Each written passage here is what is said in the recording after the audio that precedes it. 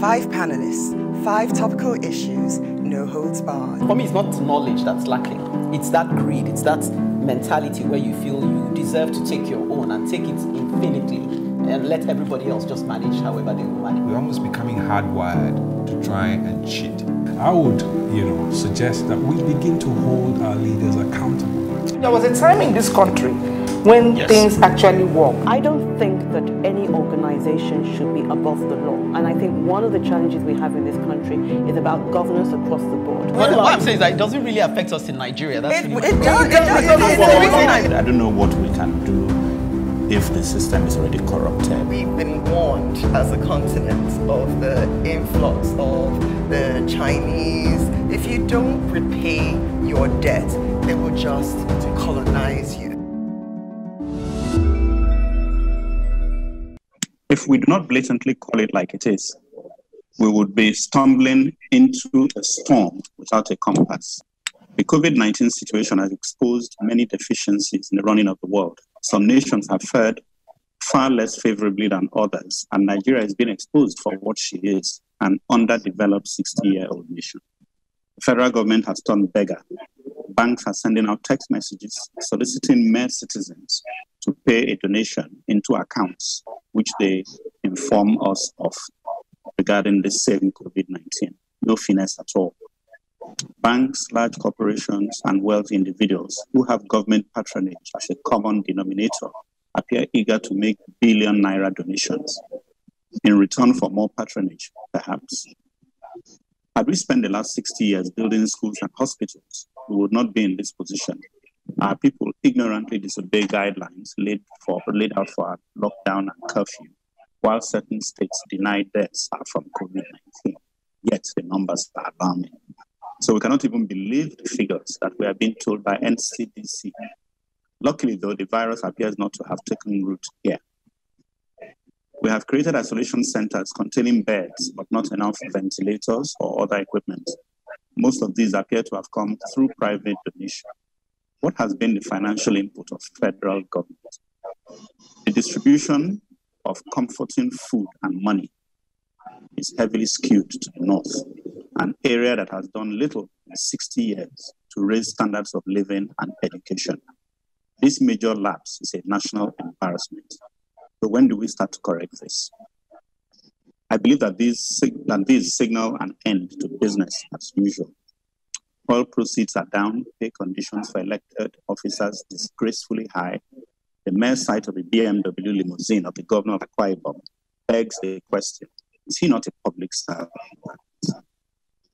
As a nation, we now need to focus on developing new systems of production and manufacturing, raise budgets for education and health, which today are less than that for just National Assembly pay.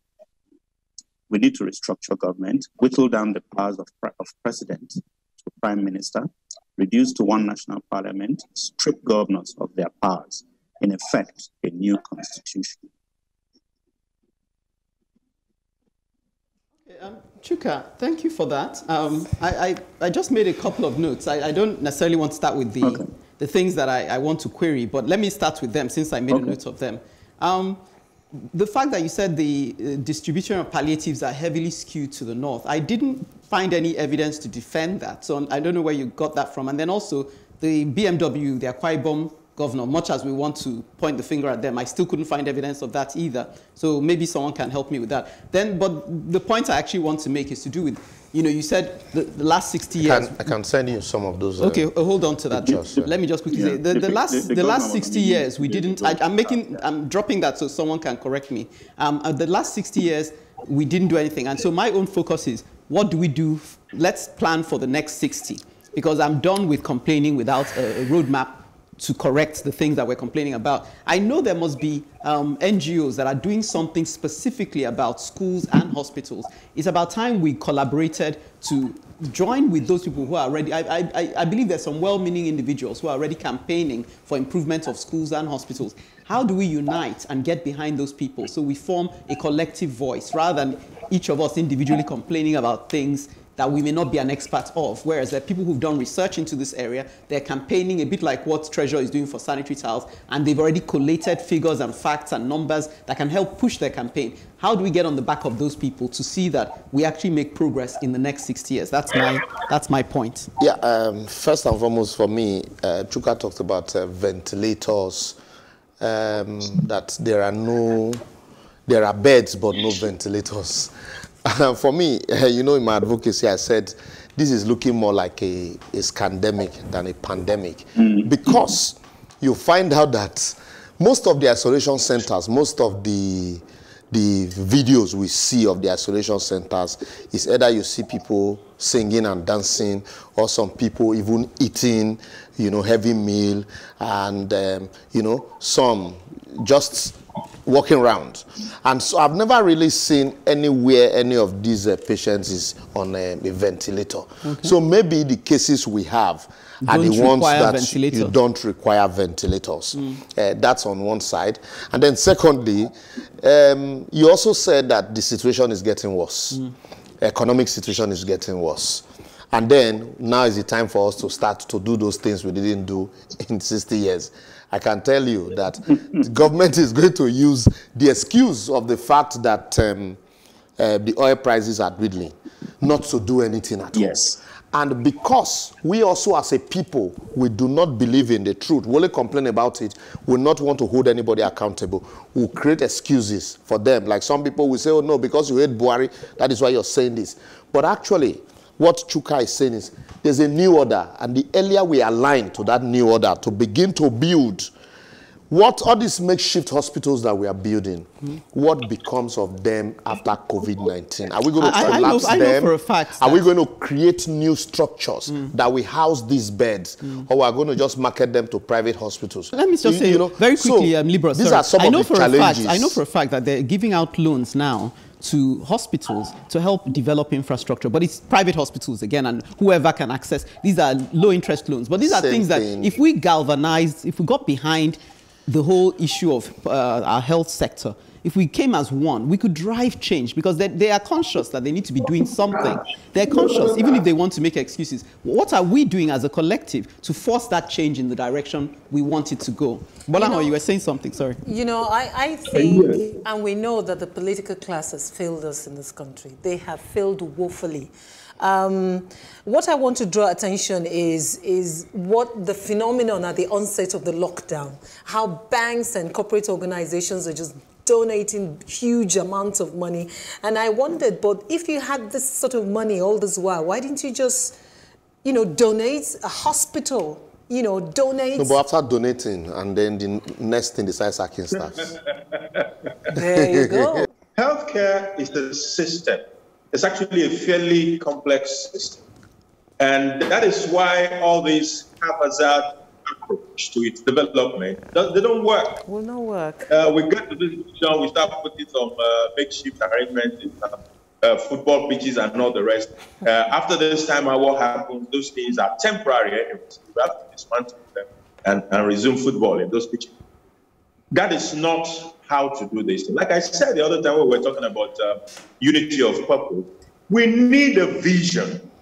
So even for the healthcare system, there must be a vision. And we can collectively, both private and public sector, once we get on the same page, we know exactly where we're going. Where do we want to be in 4 years, in 5 years, and 10 years? And we have the master plan drawn up. We all plug into it, and we can arrive at that destination. Yeah. But the problem we have, or we have always had, is that there is no unity of people. Their vision does not exist. So everybody go on their own path, and whatever happens. The vision. So moving forward. Yes, moving forward. The vision is this. Last time, Bolaho made excuse for the president. Oh, really? Yes, he did. He did. What was the excuse? That when the president came on board, the clinic in Aso Rock wasn't good enough, so he had to travel abroad. Was that? Yes, that was what did you really? That's what he said. And so with such excuse. Well, I said it from the point of view of the fact that situation should have spurred him into a vision situation. He shouldn't have even. He shouldn't have my disagreement with you is that he shouldn't have traveled at all. At all. He should have fixed That's it. When you come on board, We have fundamental objectives and directive principles of state policy. Right. We have economic policy, we have social policy, we have political policy, we have health policies, and all of these form the vision of the country. The problem we have is, well, like I explained, when the president came on board, rather than realize that he has sworn to an oath, we started making excuses for him. Oh, you see what he met on ground. And then, the moment he realized that we're making excuses for him, he also started making excuses. I didn't know it was this bad. You know, but yet, when you were campaigning, you insisted that you were coming to fix the bad situation. And then you came, you said you didn't know it was this bad. And we said, yes, oh, the 16 years of PDP. Now it's bad. So moving forward, moving forward is all of us, irrespective of the party, we must realize that once after the election, once you are sworn in, the time for campaign and complain is over.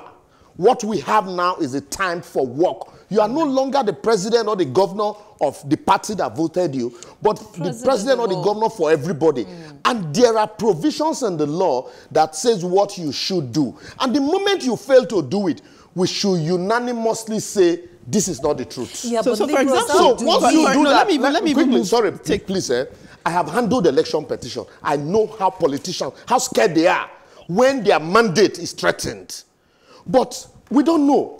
But the moment they know that we are united and we are insisting on that thing, they will do it. Okay, so for example, let me take it from there. Let's look at a specific area. Let's look at the health insurance, because that one will benefit everybody. Yeah. That's an area that is within grasp. We need to work on that. We need to push for that as a collective. I'm sure there's some NGOs already pushing for that. It's a matter of just make it a priority. Both virtual, social media and physical campaigning, we need to say everybody needs, this country, we need national health insurance. But you know, the role of the media is to amplify these things. Yes. So yes, the ball comes back to us.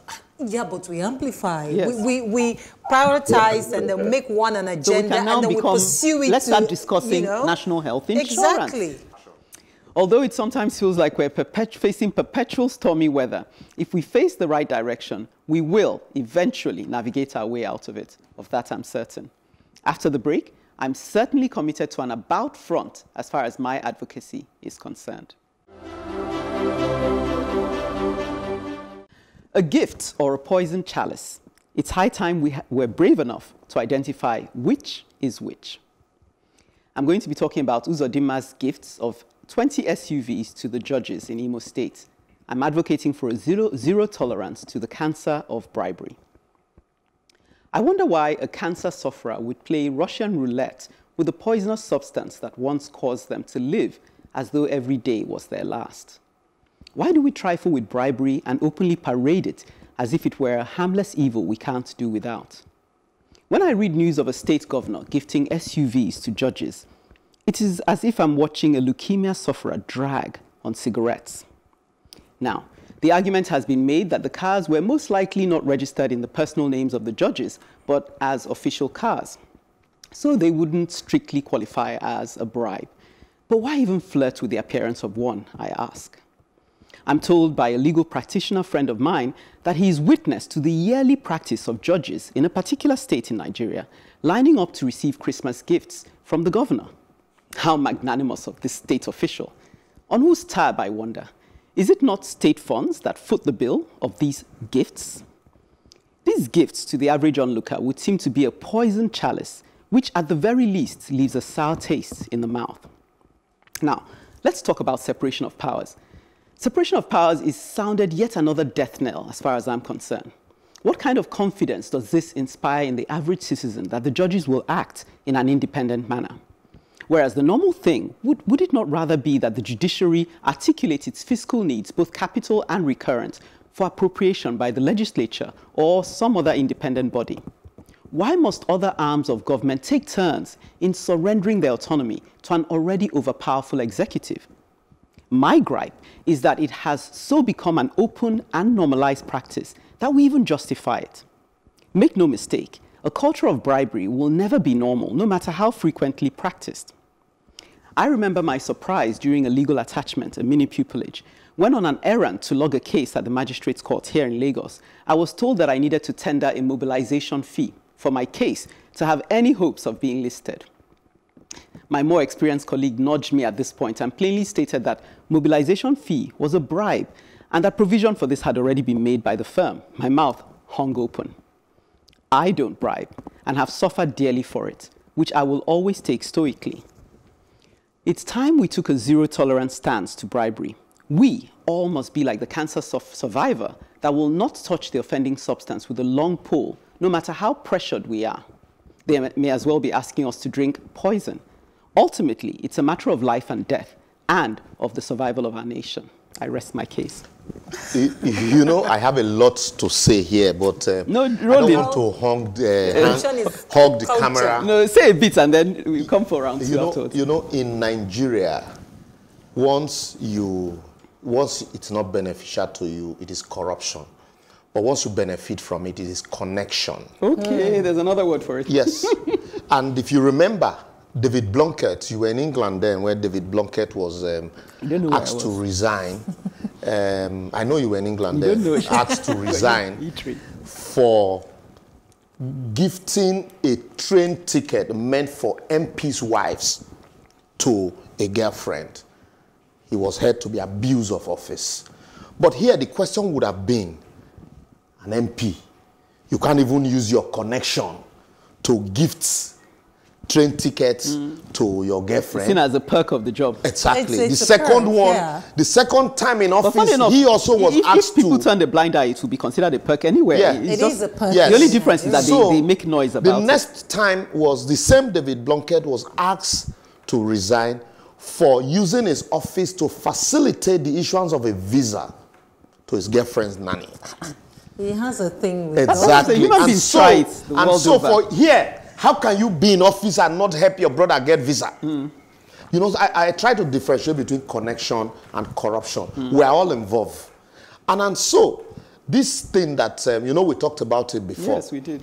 It's become so normal in almost every state that when governors don't buy jeeps for judges, it's as if, oh, these judges don't even have tools to work with. And I completely agree with you.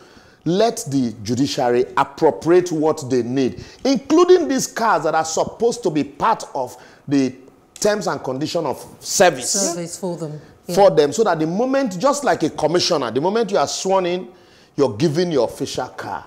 So this idea of gifting rice, gifting cows to judges also is corruption. It is. A situation where Justice Kassina Alu's wife died. I'm calling his name. Okay. A former Chief Justice of the Federation. And the banks, senior advocates, and everybody were falling over themselves to gift cows in his village in Kassina Ala. And then in some cases, the cows, if it is a Liboros or Shoma Chambers, you write your name on the body of the cow. Oh my goodness. So that they will know that you were the one. We haven't seen anything yet. And we say it, because the judge lost his wife. Some people watching us at home now will say, no, that is not part of it. But it is all part of this. You're compromising the judge's You're compromising autonomy. So there should be independence, both from without and within. How are they even appointed in the first place? Okay. As we speak now, there is a petition by some concerned senior lawyers on the appointment of judges at the FCT. And what did the Supreme Court say? That you are all rabble-rouser. Because you have names of wives, names of daughters, sons, and those who are close to people who are judges and senior advocates. The bearer is from me. So when you have already a system that is skewed, how do you now expect that such system will be above board? Wow. And that's why we are where we are today. Wow. Even though I have been won, in court, open court, the judge asked me to stand up at the Court of Appeal. Yes, you were talking about judges and even calling names. I said yes, because we were discussing judiciary. And being the only job I do, I wouldn't sit back and allow these things happen without calling out.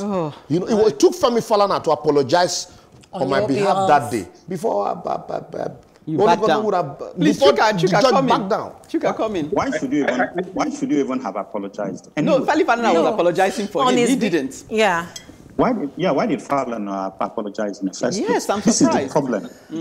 Judges have inflated egos, inflated personalities, and yet a whole lot of them are corrupt. But we're the ones allowing them to have those egos. Is it not you that will give them a cow? We're the ones giving them that sense of entitlement. You give them cows, give them... It needs to change. But permit me, there really are some very fantastic No, I'm sure judges there in are. Nigeria. But you can very go on. Fantastic. Yeah, what I was saying was that it really needs to change. So we've been talking about unity of purpose. Bolanho has talked about, unity of purpose. We don't have any unity because we're just corrupt and undemocratic. Yeah. We have no respect. I just feel that the corruption where the judges are concerned is like leaving your house door open for me, because they're the only ones who could have kept us, protected what we're looking out for. But if they're compromised, then where do we go from there? But what Libros is saying about the fact that they're good judges, how do we strengthen the hand of those good judges? It is so bad these days that some cases, some litigants will come to you and tell you, okay, this is the money for the case. Don't you think we should keep money aside to bribe the judge? It is that bad. Oh, wow. Please, Bolaho, this is revelation. Yes. I think part of what we also need to do is to make the judges more independent financially. Yeah, exactly. If we have to pass the funding of the judges through the executive, there's a little problem right there. It's not even a little one. Yes. They are helpless. Yeah. So the guy who pays the piper, will call the tune. So he knows that they need him. The governor, for example, knows that they need him. Yeah. And the funding is through him. Yeah. It can do and undo. Yeah. So we need a situation in which the funding of the judiciary is also independent, a direct line. Well, I was going to even bring up the case that I have an issue with the executive holding the purse strings. Yes. Anyway, because I hear that the same thing goes for even those who are running the police service. There's a lot of executive control over, so maybe we'll address that in another time because our time is up. Well, we're already at the end of the road, and yet there's so much more to thrash out, as you can see. I just want to say thank you to Chuka, and also thank you to Bolaho for joining us virtually on this edition. It's been a pleasure as always. Chuka, Bolaho, thank you. We throw a salute. Can't wait to have you back in the studio. Okay. Do keep your comments coming in on Facebook, Plus TV Africa, hashtag #TheAdvocateNG, or on Twitter and Instagram at Plus TV Africa, hashtag #TheAdvocateNG. To catch up with previous broadcasts, go to plustvafrica.com/TheAdvocate. Don't forget to subscribe to our YouTube channel, Plus TV Africa. Till next time, when we'll be kicking off refreshed for the task ahead, let's keep advocating for a better society. Bye-bye. 5 panelists, 5 topical issues, no holds barred. For me, it's not knowledge that's lacking. It's that greed, it's that mentality where you feel you deserve to take your own and take it infinitely and let everybody else just manage however they will manage. We're almost becoming hardwired to try and cheat. I would, suggest that we begin to hold our leaders accountable. There was a time in this country when things actually work. I don't think that any organization should be above the law. And I think one of the challenges we have in this country is about governance across the board. Well, what I'm saying is that it doesn't really affect us in Nigeria. That's really it does. I don't know what we can do if the system is already corrupted. We've been warned as a continent of the influx of the Chinese. If you don't repay your debt, they will just colonize you.